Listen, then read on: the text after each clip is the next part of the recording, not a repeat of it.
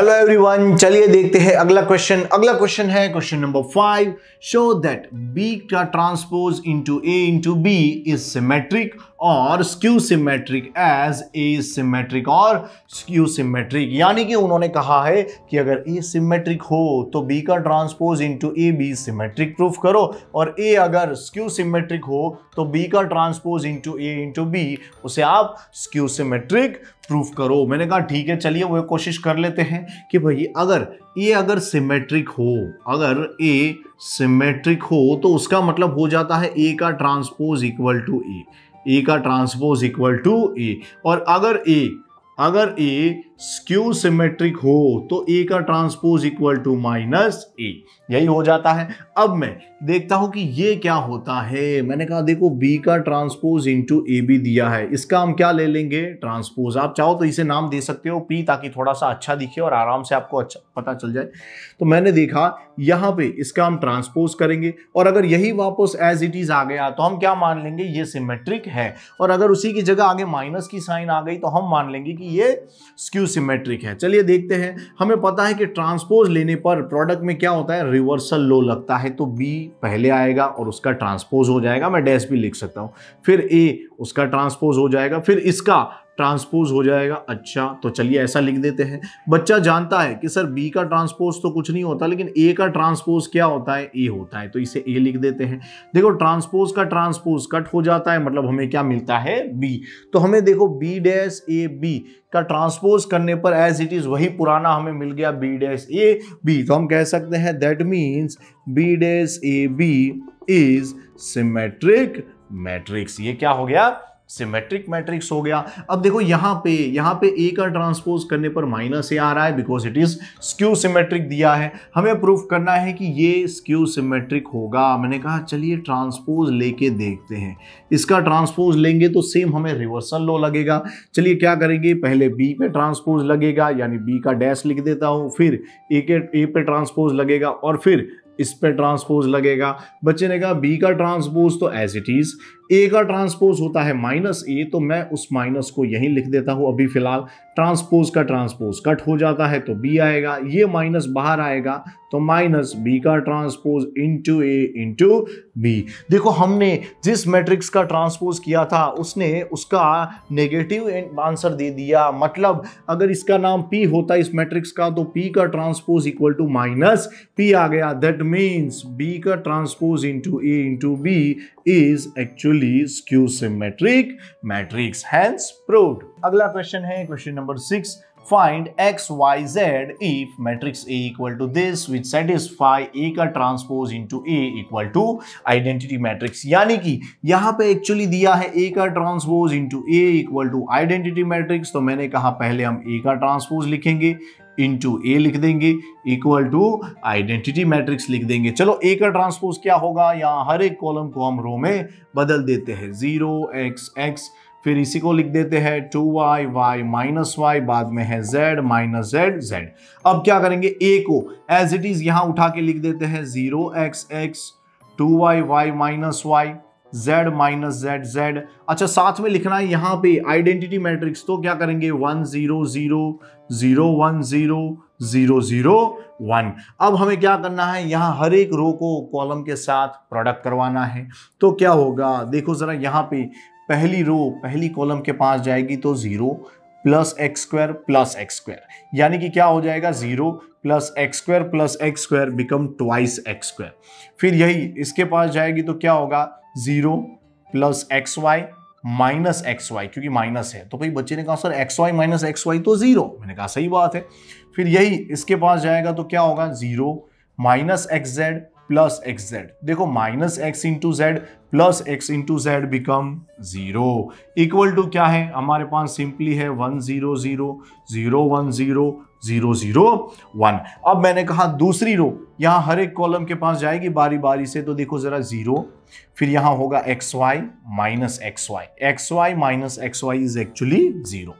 फिर यही इसके पास जाएगी दूसरी कॉलम के पास, तो क्या होगा, देखो 2 2 जा 4y square plus Y square. देखो यहाँ माइनस माइनस प्लस हो जाएगा, इसलिए प्लस वाई स्क्वायर। तो मैंने देखा 4 प्लस 1 +1 यानी 6 टाइम वाई स्क्वायर, क्या हो जाएगा 6 टाइम वाई स्क्वायर। अब क्या होगा, यही इसके पास जाएगी तो क्या होगा, देखो 2yz, फिर यहाँ पे -yz, यहाँ पे भी -yz। देखो 2 बार yz था, उसमें से एक बार yz गया और एक बार गया तो क्या बचेगा 0, क्या बचेगा 0। अब मैंने कहा तीसरी रो की बारी, देखो क्या होगा 0 -xz + xz, 0 -xz + xz क्या देगा हमें 0। अब क्या हो जाएगा, ये इसके पास जाएगा तो क्या होगा, देखो जरा 2yz -yz यानी कि 2yz में से एक बार yz जाएगा तो yz बचेगा, उसमें से एक और बार yz जाएगा तो 0 बचेगा।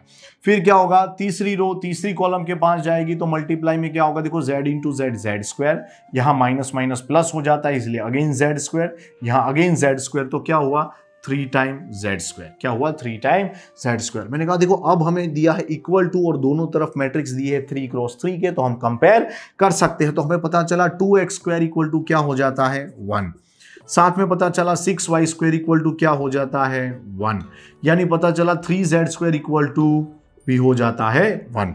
अगर मैं 2 को यहाँ डिवाइड में भेजूं तो x² = 1/2, यहाँ पे y² = 1/6, यहाँ पे z² = 1/3। सोचो यहाँ पे अगर रूट लूंगा तो x = ±1/√2, यहाँ रूट लूंगा तो y = ±1/√6, यहाँ रूट लूंगा तो z = ±1/√3, which is our required answer. अगला क्वेश्चन है क्वेश्चन नंबर 7।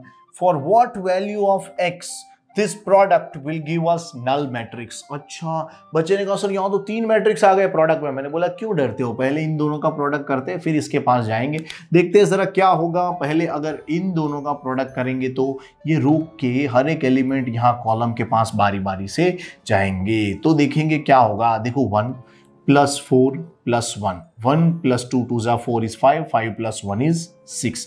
फिर यही इसके पास जाएंगे तो क्या होगा 2 + 0 + 0 is actually 2। फिर यही तीसरे के पास जाएंगे तो देखो 0 + 2 + 2 यानी कि 2 + 2 क्या हो जाता है 4। साथ में इनटू में कौन दिया है 0 2x = नल मैट्रिक्स।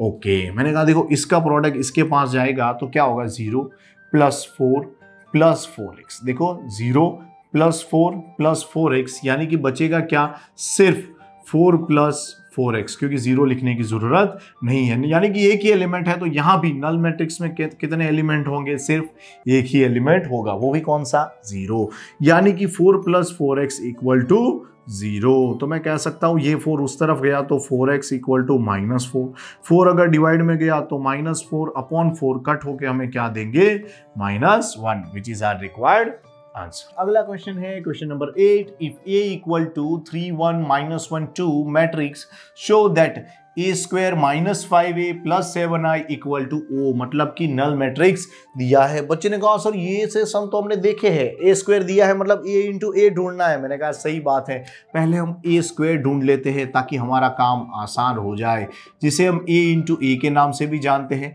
यानी 3 - 1 1 2 × 3 - 1 1 and 2। अच्छा सर अब क्या करेंगे, मैंने बोला रो का कॉलम के साथ प्रोडक्ट क्या होगा, देखते हैं जरा। ये इसके पास जाएगा तो 3 3 9 -1, 9 - 1 is actually 8। फिर यही इसके पास जाएगा तो 3 + 2 क्या हो जाएगा 5।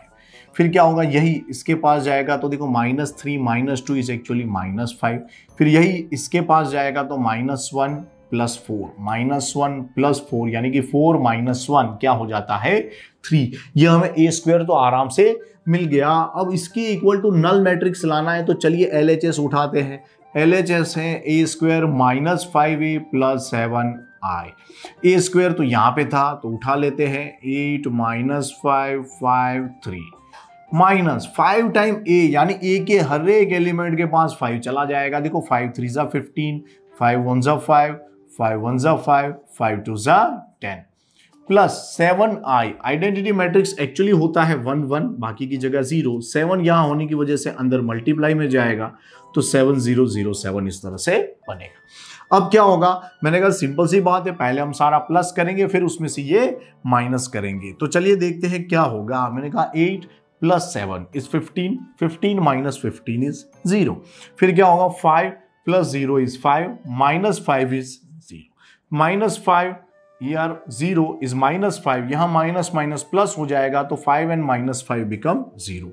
देखो 3 + 7 10, 10 - 10 इज एक्चुअली 0। मतलब ये क्या आ गया, null matrix which is are RHS, which is are required answer. अगला क्वेश्चन है question number 9, find x if this product of this 3 matrix is a null matrix, यानी ओ। अच्छा सर कैसे करेंगे, मैंने बोला पहले 2 का करते हैं फिर तीसरे के साथ प्रोडक्ट कर लेंगे और हम कंपेयर कर लेंगे। चलिए इन दोनों का प्रोडक्ट क्या होगा, मैंने कहा ये जब पहली कॉलम के पास जाएगा तो x + 0 - 2, यानी यहां देगा x - 2। फिर ये इसके पास जाएगा तो देखो 0 -10 0, यानी यहां सिर्फ -10 है। फिर यही तीसरी कॉलम के पास जाएगा तो देखो 2x -5 -3। अच्छा सर -5 एंड -3 तो -8, मैंने कहा तो आगे 2x था -8 लिख दो। साथ में कौन है x 4 and 1 equal to null matrix. मैंने कहा देखो ये रो कॉलम के साथ भिड़ेगी तो क्या होगा, ये x इसके पास आएगा तो x × x - 2। फिर क्या होगा, ये दोनों का प्रोडक्ट देता है -40। फिर इन दोनों का प्रोडक्ट देगा 2x - 8 इक्वल टू ओ, मतलब क्या होगा यहाँ पे 0, क्योंकि ये भी 1/1 का है, ये भी 1/1 का है। ये अगर अंदर गया, ठीक है, मैं अंदर के एलिमेंट्स को कंपेयर कर देता हूँ, तो ये अंदर गया तो x² - 2x, यहाँ पे है -40 + 2x - 8 इक्वल टू 0। मैंने कहा 2x - 2x इज कैंसर। अब यहाँ पे क्या आया, -40 एंड -8 इज -48 इक्वल टू 0। अगर मैं इसे इस तरफ लेता हूं तो x² = 48, तो x = √48, वो भी कैसा, प्लस या तो माइनस। बच्चे ने कहा सर फर्दर सॉल्व करें, तो मैंने बोला प्लस माइनस ये रहा। अच्छा 48 कैसे आता है, 16 3 सोचो 16 का अगर रूट निकालने जाते तो 4 मिल जाता, अंदर बचता 3, तो यानी हमें आंसर मिला x = +or-4√3 which is are required answer. अगला क्वेश्चन है question number 10, a manufacturer produces 3 products x, y and z which he sells in 2 markets, annual sales are as follow। यानी कि एक मैन्युफैक्चरर है, वो कितनी 3 टाइप की प्रोडक्ट्स बनाता है x, y and z। उन्होंने क्या कहा है कि उनको वो 2 अलग अलग मार्केट्स में सेल करते हैं, उनके बारे में यहाँ इंफॉर्मेशन है कि मार्केट 1 के अंदर x कितना बिक रहा है 10,000 प्रोडक्ट्स, y कितने बिक रहा है 2,000 प्रोडक्ट्स, z बिक रहा है 18,000 प्रोडक्ट्स। सेम वे मार्केट 2 के अंदर x बिक रहा है 6,000, फिर y बिक रहा है 20,000 एंड z बिक रहा है 8,000। अच्छा देखो साथ में क्वेश्चन दिया है पहला वाला, इफ यूनिट सेल प्राइस यानी selling price of x, y and z, यानी तीनों प्रोडक्ट के दिए, देखो 2.5 मतलब 2.5 रुपए, 1.5 मतलब 1.5 रुपए एंड 1 रुपए। Find total revenue of each market. देखो मैंने यहाँ लाइन भी करके रखी है, यहाँ पे ईच मार्केट की हमें टोटल रेवेन्यू चाहिए। कुछ कहते हैं सर टोटल रेवेन्यू मतलब, मैंने कहा सेलिंग प्राइस करने पर जो भी अमाउंट आपके हाथ में आती है ना, उसे क्या बुलाते हैं, टोटल रेवेन्यू। मतलब हमें एक्चुअल में क्या ढूंढना है, selling price of each market. मैंने कहा ठीक है, चलिए पहले क्वेश्चन का आंसर चालू करते हैं। मैंने देखा पहले मार्केट के अंदर, अगर पहली मार्केट की बात करें तो यहाँ पे x कितना बिक रहा है 10,000, y कितना बिक रहा है 2,000 एंड यहाँ पे z कितना बिक रहा है 18,000 यूनिट, और उनकी रिस्पेक्टिवली सेलिंग प्राइस दी है 2.5, 1.5 एंड 1। यानी कि अगर x की ये है तो x की एक यूनिट की प्राइस 2.5 रुपीज है, और कितने प्रोडक्ट बिक रहे हैं, यहाँ पे प्रोडक्ट बिक रहे हैं 10,000, यानी इन दोनों का क्या होगा, मल्टीप्लिकेशन, क्योंकि एक की प्राइस 2.5 रुपए तो 10,000 की कितनी, तो हम कह सकते हैं भाई ये तो 25,000 हो जाएगी। यानी कहीं ना कहीं हमें कॉरस्पॉन्डिंग प्रोडक्ट करना है, और साथ में बीच में अगर सेम वे इसका भी प्रोडक्ट इसके साथ और इसका भी प्रोडक्ट इसके साथ होगा तो बीच में क्या चाहिए, प्लस चाहिए, ताकि तभी सारे पैसों का टोटल मिलेगा। क्या मिलेगा, टोटल। तो बच्चे ने कहा सर यहां अगर रो में दिया है, हम कॉलम में लिख देना, तो रो और कॉलम का प्रोडक्ट होता है और बीच में बाय डिफॉल्ट साइन क्या होता है, प्लस होता है। तो तभी मैंने कहा तो फिर चलिए इस शुभ काम में देरी कैसी, यहां पे मैं 2.5, यहां पे 1.5 और यहां पे 1 लिख देता हूं। अगर यहां रो का कॉलम से मल्टीप्लिकेशन करूंगा तो मुझे पता चलेगा कि 10,000 इंटू दिस क्या हो जाएगा 25,000 प्लस 2,000 इंटू दिस क्या हो जाएगा, देखो ये हो जाएगा 3,000। अब इन दोनों का प्रोडक्ट क्या हो जाएगा 18000। अगर इन सब का प्लस करेंगे तो देखो क्या होगा, यहाँ 18,000 प्लस 3,000 यानी कि 21,000, 21,000 प्लस 25,000 इज एक्चुअली 46,000। तो ये क्या हो गई, मार्केट वन की बात की हमने, मार्केट वन की बात की, ये हो गई उसकी selling price of market one. तो इसे मैं SP1 बुला रहा हूं, ठीक है। अब मैंने देखा कि यहाँ पे साथ में हमारे पास मार्केट टू भी है, तो चलिए उसकी भी प्रोडक्ट्स की बातें कर लेते हैं कि उनका एक्स कितना बिक रहा है 6,000, वाई कितना बिक रहा है 20,000 एंड जेड कितना बिक रहा है 8,000, और प्राइस तो डेफिनेटली सेम ही है। तो यहाँ पे अगर प्राइस का मैं एक कॉलम मैट्रिक्स बना दूंगा तो 2.5, 1.5 एंड 1। याद रखना मैंने 2.50 इसीलिए नहीं लिखा क्योंकि पॉइंट के बाद अगर किसी डिजिट के बाद सिर्फ 0 रखा हो तो उसकी कोई वैल्यू नहीं है। क्या होगा यहाँ पे, रो का कॉलम के साथ मल्टीप्लिकेशन। देखो 6,000 इंटू 2.5, अगर किसी को इसमें अगर प्रोडक्ट करने में प्रॉब्लम आ रही हो तो बता दो आप 2.5 को 6 से मल्टीप्लाई कर दो या फिर 25 को 6 से कर दो सिंपली। हमें पता है 25 6 क्या होता है 150, लेकिन यहाँ एक पॉइंट था इसलिए मैं 150 में जो पॉइंट था ना उसके बाद भी 0 था उसे हटा दूंगा, ठीक है, क्योंकि पॉइंट के बाद 0 नहीं आता। तो हमें पता चलता है कि 2.5 इंटू 6 इज 15 और ये 3 0 हमें रख देने हैं। प्लस यहाँ पे 20,000 इस 1.5 के पास जाएगा तो मैंने कहा यार 15 2 यानी कि 1.5 2 इज 3, और बाद में क्या है यहाँ पे 4 0, तो मैंने 4 0 रख दिए। आप ऐसे भी कर सकते थे 15 2 30 और इसका पॉइंट रख के उसे 3 बुला सकते थे, मैंने डायरेक्ट भी कर दिया कि 1.5 2 क्या हो जाता है 3। प्लस यहाँ पे 8,000 1 8,000, तो सोचो सबका अगर प्लस करेंगे तो देखो 15,000 प्लस 8,000 हो जाता है 23,000, 23,000 plus this 30,000 is actually 53,000 rupees. ये क्या हो गया, सेलिंग प्राइस 2। क्या हो गया, सेलिंग प्राइस 2। इसे भी हम बढ़िया से याद रखेंगे क्योंकि सेलिंग प्राइस है। अच्छा, मैंने कहा देखो दूसरा दिया है क्वेश्चन इसी में कि if unit cost of x Y and Z, मतलब कॉस्ट प्राइस दे दी उन्होंने, cost price they the are 2 rupees 1 rupees and half rupees. अच्छा, मतलब 50 पैसा। फाइंड ग्रॉस प्रॉफिट, मतलब उसे प्रॉफिट कितना होगा। मैंने बोला कॉस्ट प्राइस तो पता पड़ने दो, ये तो सिर्फ एक यूनिट की है। तो अगर ऐसी हम काम करने की कोशिश करें तो हमें बी के अंदर एक बढ़िया बात पता चलती है कि भाई इसकी कॉस्ट प्राइस हमें पता चली है। तो मैं पहले मार्केट वन के प्रोडक्ट्स लिख देता हूँ कितने बिकते हैं। यहाँ लिखा है 10,000, या बाद में है 2,000, बाद में है 18,000 यानी 18,000।